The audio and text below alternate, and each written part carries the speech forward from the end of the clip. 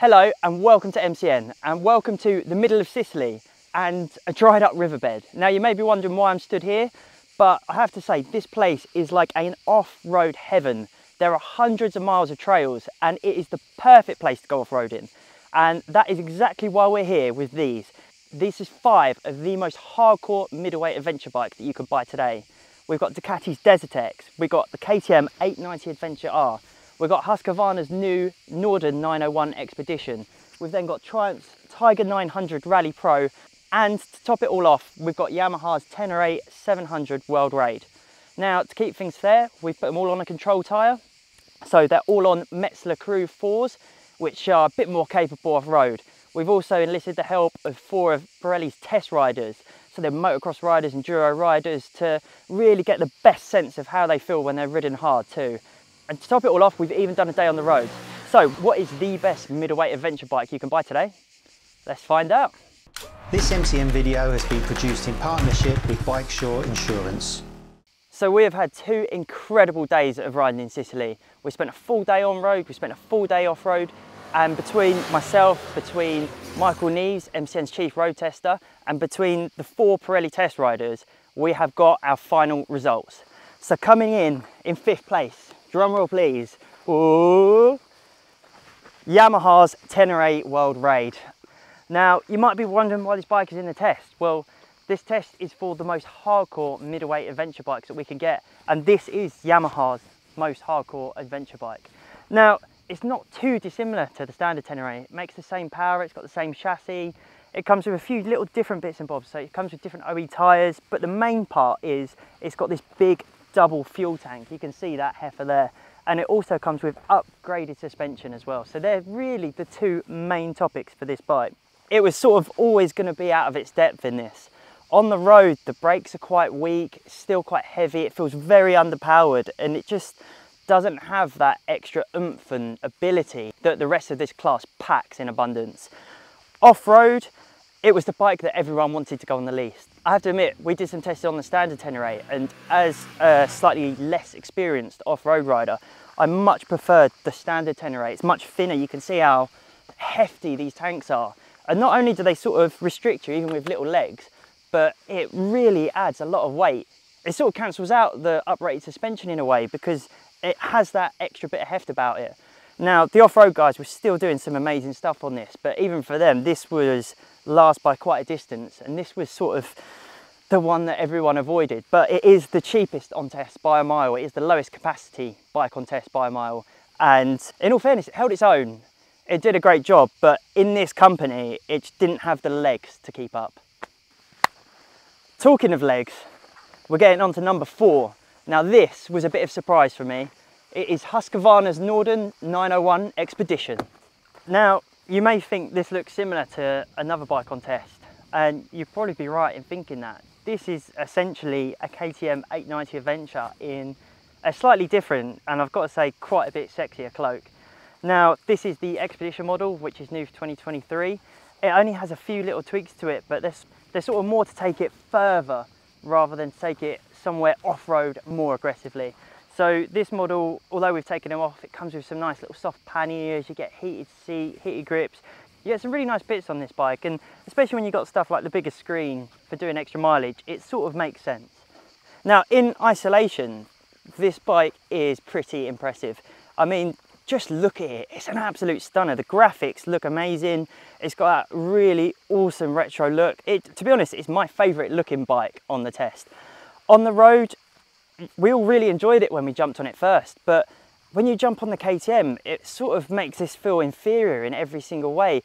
It doesn't have that agility that the KTM does, and it sort of lived in its shade the whole time. Off-road, I really enjoyed this. As a slower, less experienced off-road rider, it sort of complemented me nicely. It feels really soft and really squidgy and really easy. The weight feels nice and low, and the engine is just amazing. It gives you all of the power and all of the feel, but it doesn't actually feel really aggressive. So as much as I was enjoying riding it and it was giving me confidence, the other hardcore off-road riders, they all seemed to enjoy it as well. It was a really good bike, but its problem comes in orange, and that's, to be honest, why it finished so low down. In isolation, it's a great bike, but when you've got its sister or its cousin bike that's just that bit better, it makes this feel worse.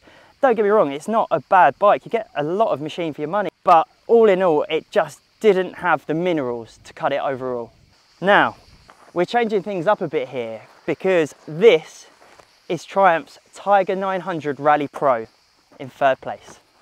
Now, this is a bit of oddity among all these bikes. It's the only triple in the lineup. Now, you may think it looks a bit like Triumph's Big Tiger, the 1200, and it does. It's sort of got that big road adventure bike stance about it. Now, there's loads of Tiger 900s in the lineup. Triumph seem to have thousands of the things if you go on their website, but they say this is the most off-road capable of them all.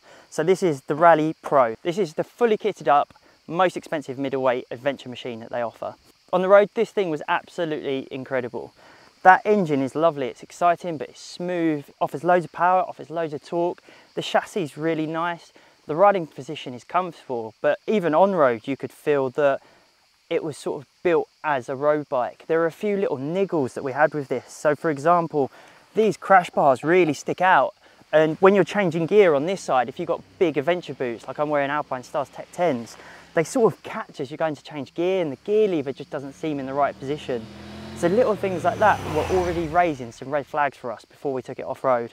Now, don't get me wrong, this was an amazing road bike. It did everything well, it brakes well, it handles well, accelerates well, it's got a lovely dash, but off-road is sort of where it was let down. And that's not just me talking, that was from the pros as well, who were really hammering this thing.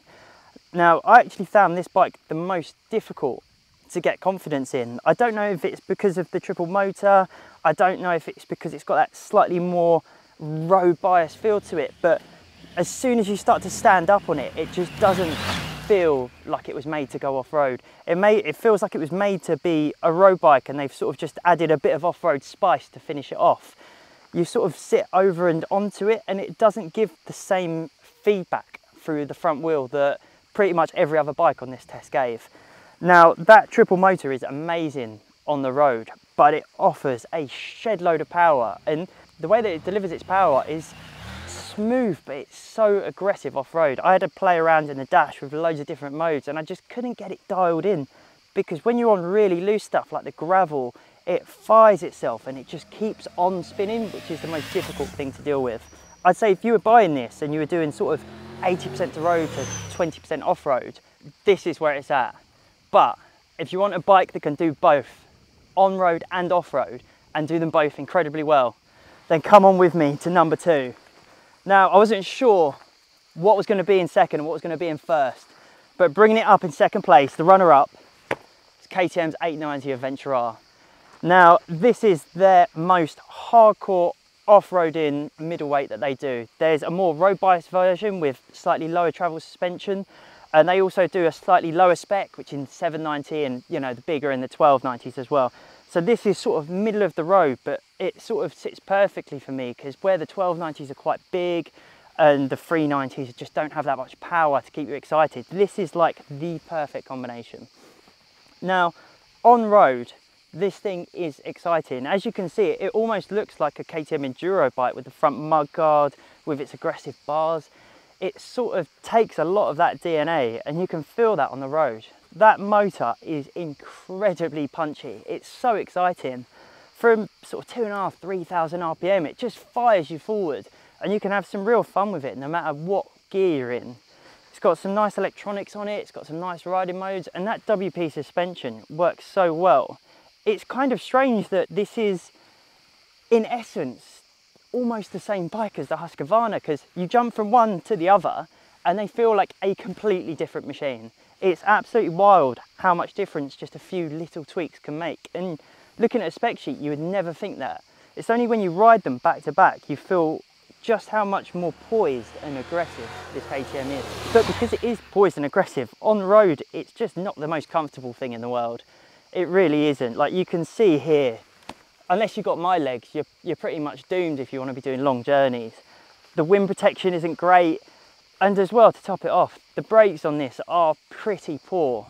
They work all right if they're on your own, but when you're in this company, they really do let it down, especially the back brake. It just feels like it has no power whatsoever. But on the flip side, that kind of helps it out in every single way off-road. This was the bike today that, with my skill set, I enjoyed the most by a long shot. It was the easiest to ride. They've done some really clever stuff. So the fuel tank and the fuel actually sits lower than what it would conventionally with every other machine we've got on test here. It means that the weight actually feels really low. It feels almost like a big enduro bike. And because the bars are so high and the pegs are so high, when you're standing up, it feels completely natural. The engine, although it's got that really nice punch to it, it feels like it's almost just mapped for off-roading. KTM do incredible in the off-road scene with their motocross and enduro bikes.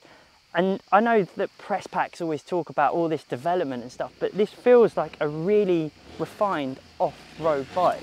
To be honest, it was amazing because even though I enjoyed it and I felt the most confident and the most connected to the floor and the most feel with this bike, all of the Pirelli guys absolutely loved this bike as well. This and first place were the bikes they were fighting over, and this actually finished first for off-roading only. The only thing that let it down was it just didn't have that poise on road to make it the perfect all-rounder, because that is where we go to number one and the winner of the middleweight adventure test. Enter, please, Ducati's Desert X.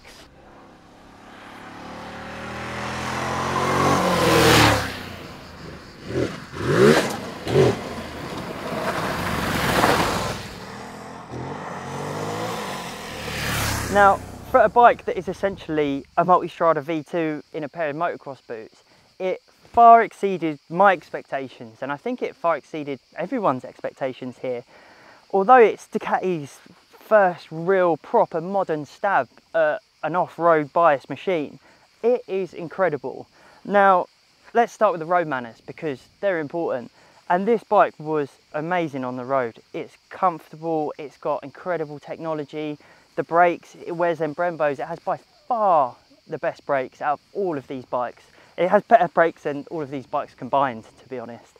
It has a really easy to use dash with a whole host of rider modes, and you can actually use the rider modes really nicely as well. If you put it in urban mode, it takes it down to about 75 horsepower, and it makes it so gentle and smooth around town. But in sport mode, it's exciting and it's sporty, and somehow still it just offers an exciting and fun ride.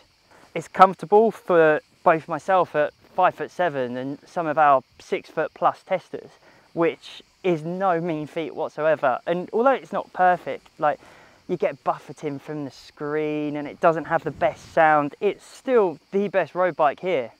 And even though it's the best road bike, this Ducati managed to translate itself incredibly well off-road too.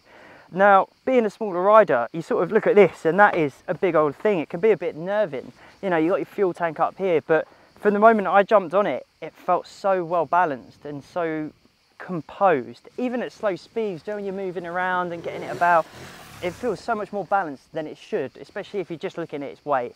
Now, when we handed it to the guys who can really push the limits, they were absolutely blown away with how well it performs. With a set of these Karoo 4s on it, they were just firing it here, there and everywhere. They had a little play with the traction control and the gravel modes and stuff like that. I preferred it in slightly less power mode because it just softened off the power a little bit. And they were just had everything off and were just going wild with it. To be honest, I wasn't expecting this bike to win, but when you look at it now, it just fits perfectly. It has incredible on-road manners. It has incredible performance off-road, and it does it all while looking like an absolute superstar. Ladies and gentlemen, our 2023 hardcore middleweight adventure bike winner, Ducati's Desert X. Now, thank you for watching. Hope you really enjoyed this video. Make sure you like and subscribe for more of this stuff coming up.